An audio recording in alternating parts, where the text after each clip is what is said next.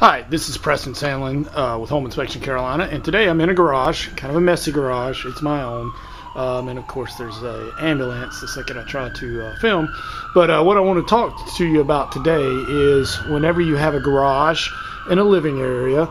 I have a living area next door to the house. Next door to the garage, I'm sorry.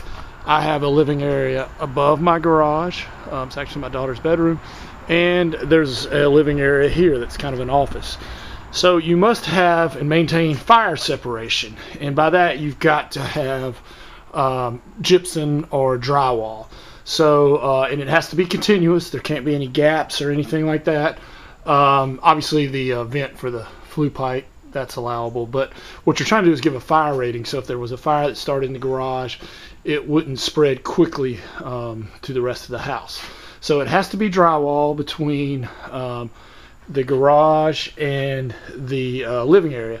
Now that wall over there, behind all that mess, is actually drywall, but it doesn't actually have to be there because there isn't a living area there. Actually, I'm sorry, it does because there's a living area above it. But a lot of times if there's just a perimeter wall, it wouldn't have to be drywall.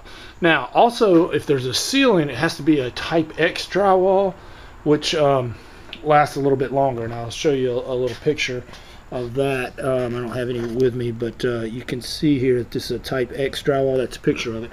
Another thing to be wary of in garages is pull down stairs.